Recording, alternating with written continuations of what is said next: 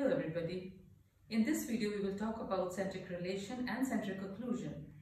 In the previous lecture we discussed occlusal evaluation, and now we will discuss that after we have evaluated the occlusion, how do we remove the high points or the interferences. There's a specific way to do that. We will discuss that in detail. Let's go ahead and proceed with the lecture. Let us begin from the very beginning. We will first try and understand our concepts on centric relation. Now, what is centric relation? Very simply putting, it is a relationship of a mandible to a maxilla. That means it is bone-to-bone relation and there is no involvement of teeth. Now, when does it occur? It occurs when there is proper alignment of the condyle disc assembly. Now, what is this alignment? The alignment is when your condyle is positioned in a manner that is, it is superiormost and anteriorly positioned against the posterior slope. This is the posterior slope of what? Of the articular eminence. So your condyle is positioned superiorly and anteriorly against the posterior slope of the articular eminence. And in this position, the condyle is in contact with the thin avascular portion of the articular disc. Also, this avascular portion is without nerves and it's a thin portion. Another thing is there that in this assembly, in this position, the condyles are aligned in such a manner that the compressive forces are directed in a manner that they are very well tolerated by the system. That means there is no sign of pain or discomfort. And where is all this happening? It's happening in the glenoid fossa. Now the proper definition, the centric relation is a maxillomandibular relationship independent of tooth contact in which the condyles articulate in the anterior superior position against the posterior slopes of the articular eminences.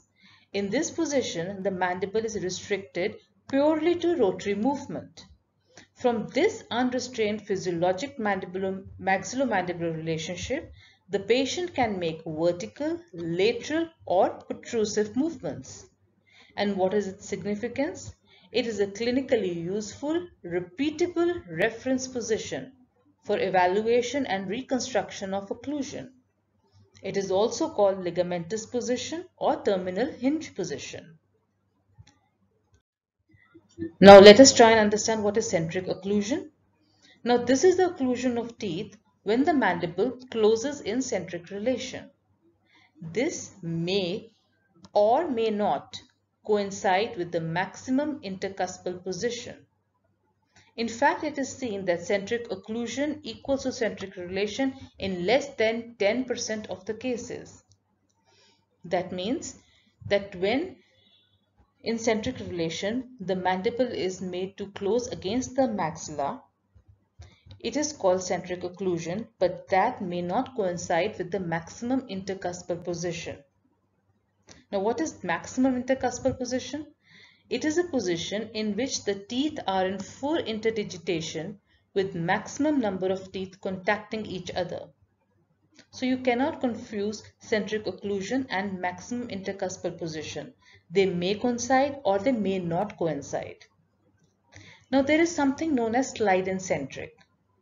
What happens is the mandible is made to close in centric relation against the maxilla.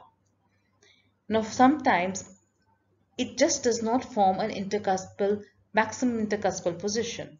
Sometimes what happens is there is a slight initial occlusal contact and after that the mandible slides to a maximum intercuspal position. Now this slide is known as slide in centric. So how do we define it? It is the movement of a mandible while in centric relation from the initial occlusal contact to a maximum intercuspal position. Now we will do it in greater details in the following slides. In the previous lecture, we had discussed how to evaluate occlusion. Now after evaluating the occlusion, specific areas are selected that require occlusal adjustments, for which interferences are checked. Now what is an interference? Interference can be described as undesirable occlusal contact that produce deviation of the mandible during its closure to maximum intercuspation.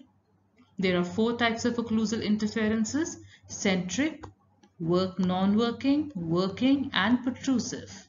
We will do one by one. Now, evaluation and correction of centric relation interferences. We are going to follow Dawson. Now, according to Dawson, first the centric relation interferences should be removed and then the eccentric.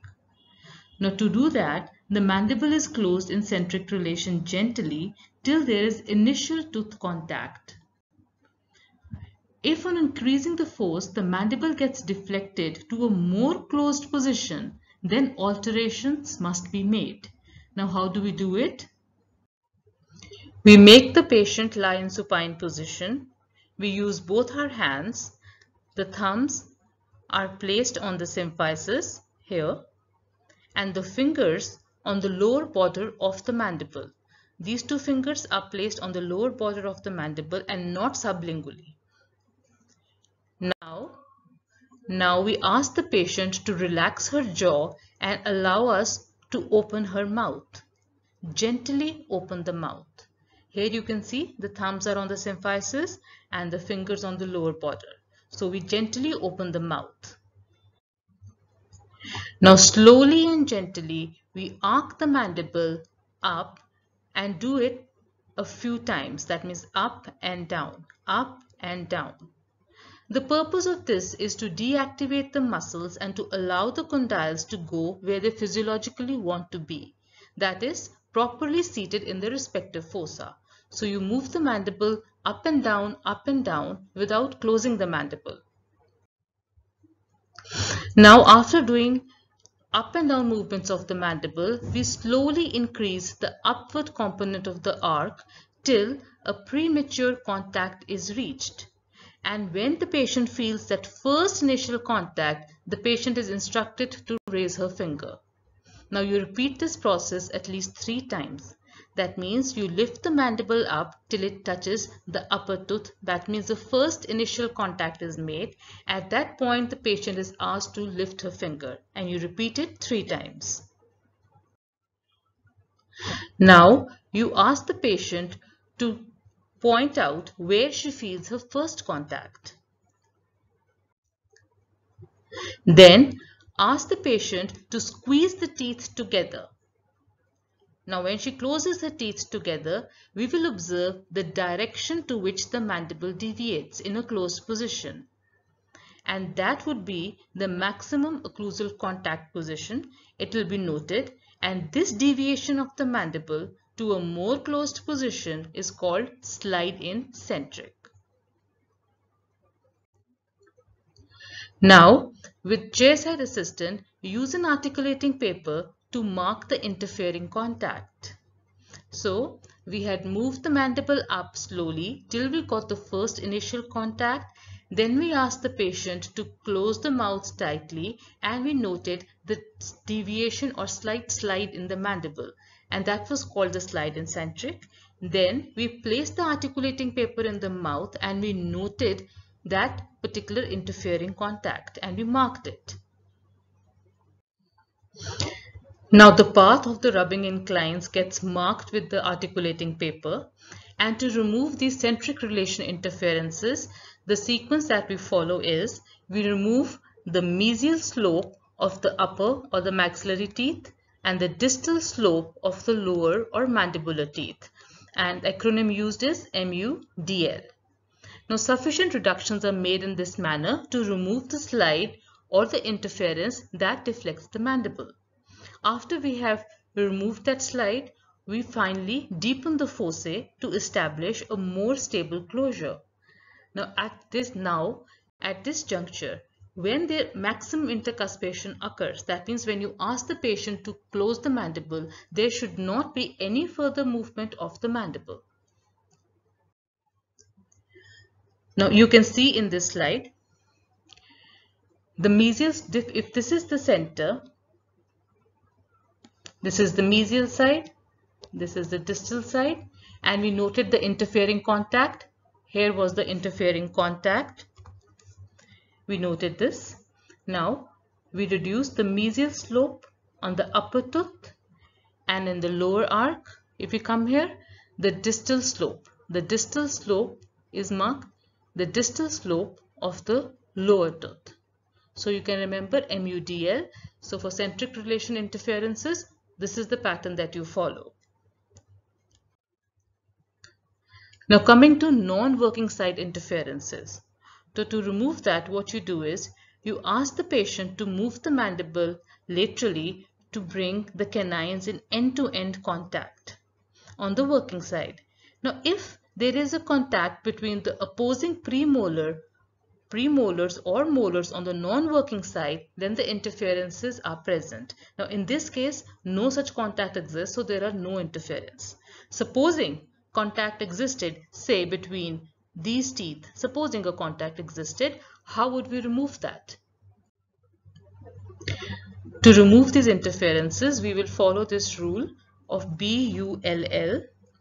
That means if this is the buccal cusp, this is the lingual cusp, we will grind the buccal incline of the upper lingual cusp. That means this much. And we would grind the lingual incline of the lower buccal cusp, which is this one.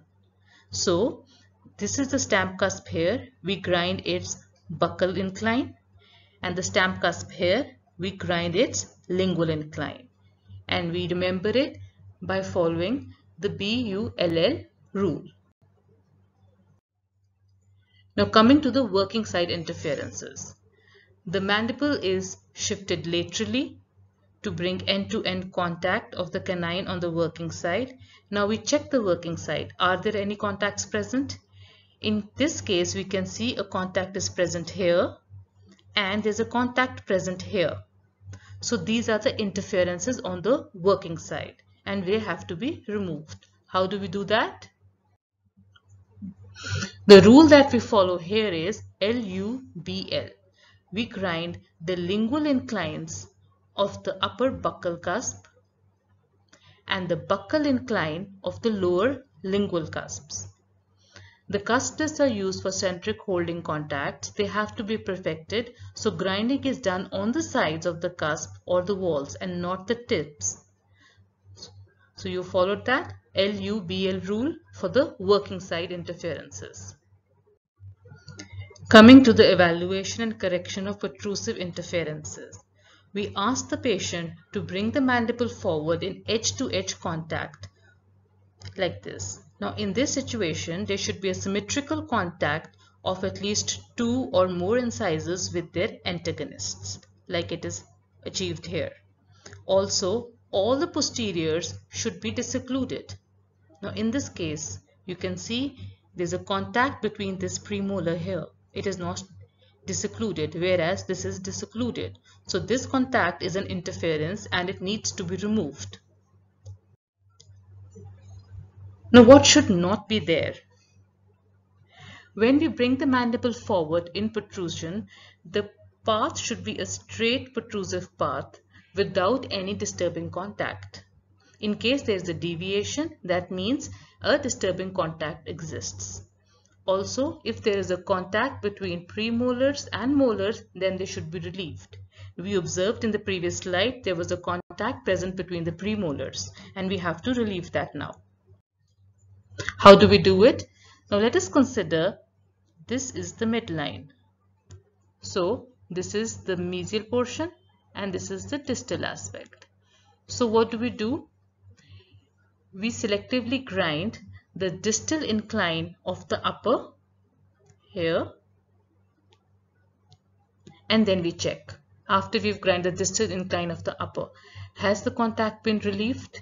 If not so, then we grind the mesial incline of the lower like this here and then we check again. Have we relieved the contact? And in most cases the contact gets relieved.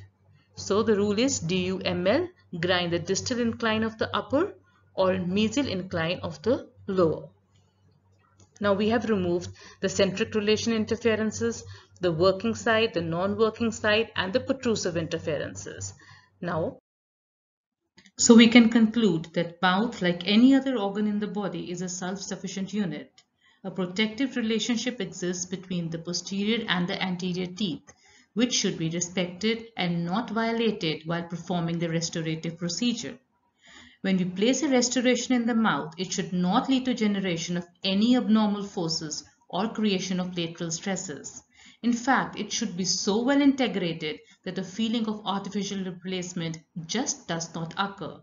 So I hope you've got it, that as a restorative dentist, this is what you need to know.